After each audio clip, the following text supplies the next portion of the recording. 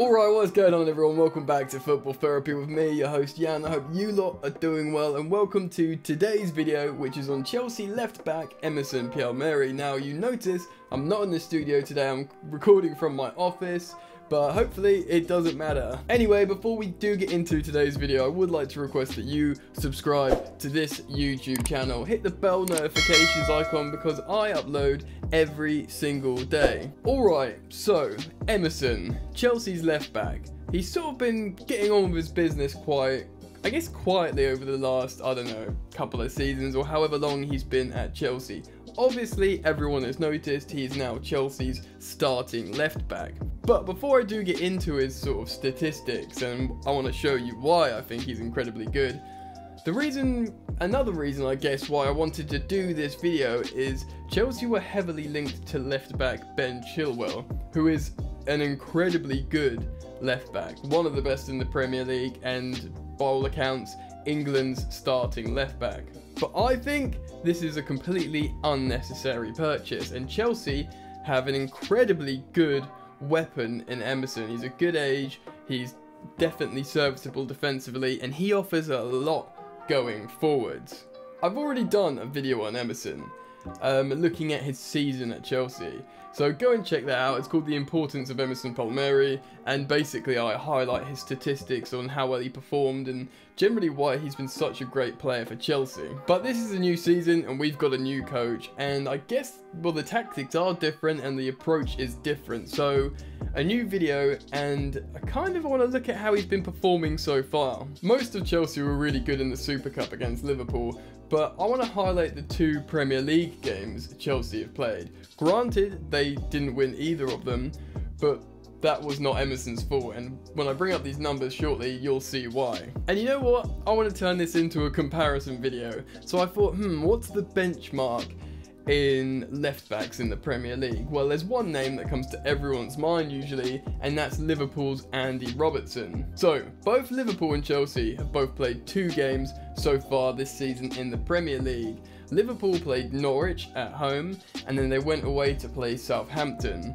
Chelsea played Manchester United away at Old Trafford, and then they played Leicester at home. So already, and quite obviously, Chelsea have had the much harder fixtures. Liverpool got the results they needed and took 6 points out of the 2 games. Chelsea only took 1 point, but again, that's a collective team sort of effort. So I want to highlight the performances of how the left backs have been playing in these games. So on that, let's bring up the statistics page. So let's get into it, a comparison between Andy Robertson and Emerson. As previously stated, both players have played 2 games so far, and they played the full 90 minutes, so that's 180 minutes each. So let's start with the defensive numbers. From their initial 2 performances, Emerson averaged a very handsome 6 tackles and interceptions per game, where Andy Robertson could only manage 3.5 tackles and interceptions per game. Now usually I'll put in the disclaimer here that Liverpool are a very dominant team and therefore have to defend less, but the fact is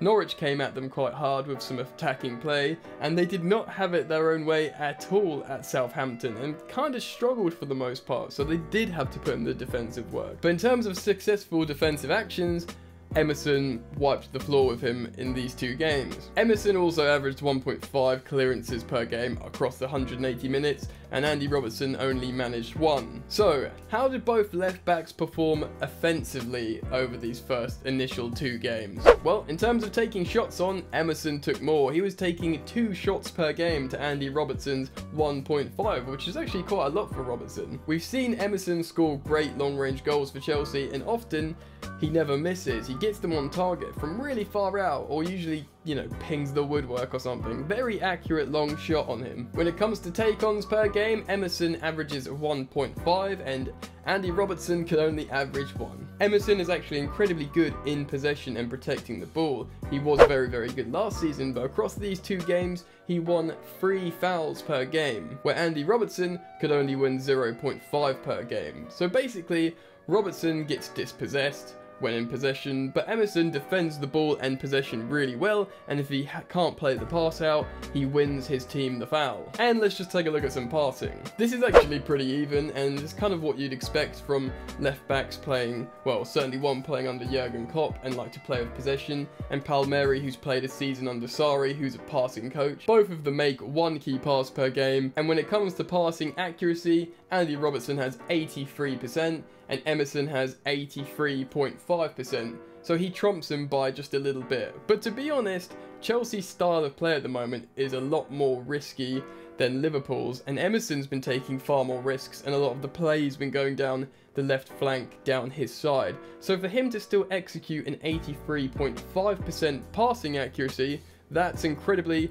impressive. And finally, I want to cite the rating that the website Who Scored gave both the players. Andy Robertson's been given a 7.05 rating, and Emerson has been given a 7.46 rating, which is really good. And in fact, Emerson's been Chelsea's second highest ranked player this season across these two games. Interestingly, he's only behind Mason Mount, and you'd argue that's probably because of Mount's goal and shots on target. Pretty interesting, right? So for the moment, that's enough of the stats page. Alright, I get it, this is only across 2 games, but it is important to note Chelsea's games were harder, they're under a new coach, and a lot more has been going through Emerson, yet he's delivering better numbers. And like I said, this is not just a purple patch he's going through. I did a whole video on how he was consistent last season and was an excellent player. I think Emerson's really underrated, you know. He had a good work ethic. He came to Chelsea probably hoping to play more and had to play second fiddle to Marcus Alonso, but really didn't get that many chances, but ultimately his quality came through. And at first people thought he was just a serviceable left back, that sort of, while Marcus Alonso's a better left wing back, he's a sort of okay left back, so therefore he'll fit it better than Alonso does. But the fact is,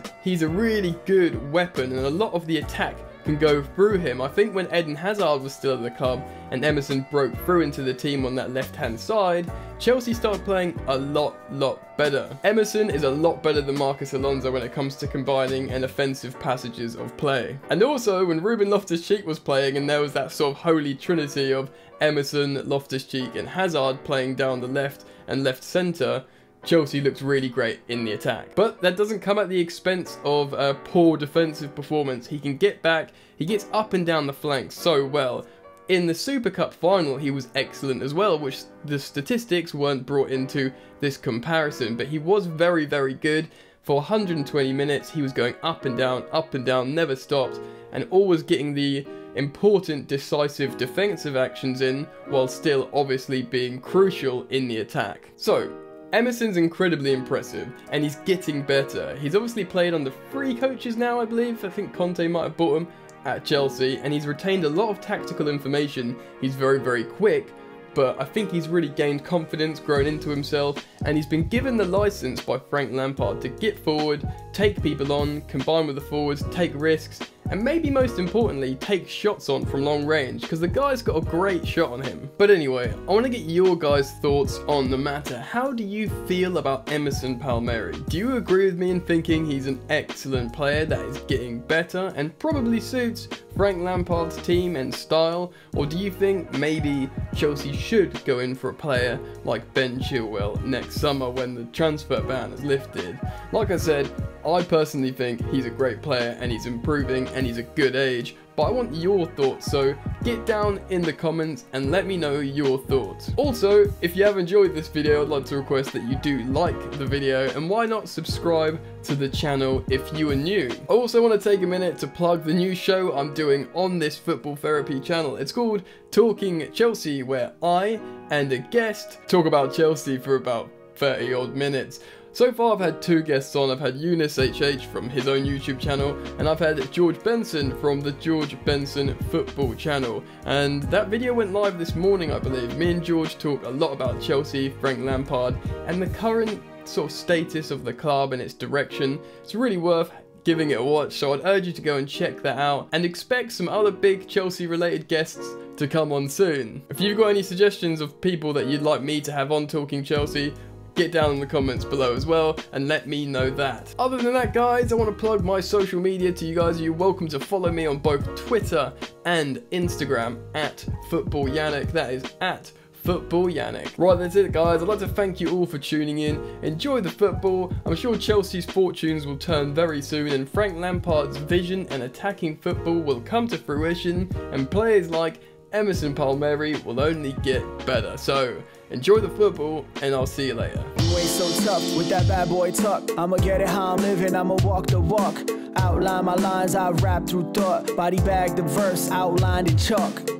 In my life seen trouble, hustle on the double. Silence on the trigger like my pick got a muzzle. Yo chick like to guzzle, bad boy stay in trouble. I only love this paper, sorry I don't. I laugh me baby.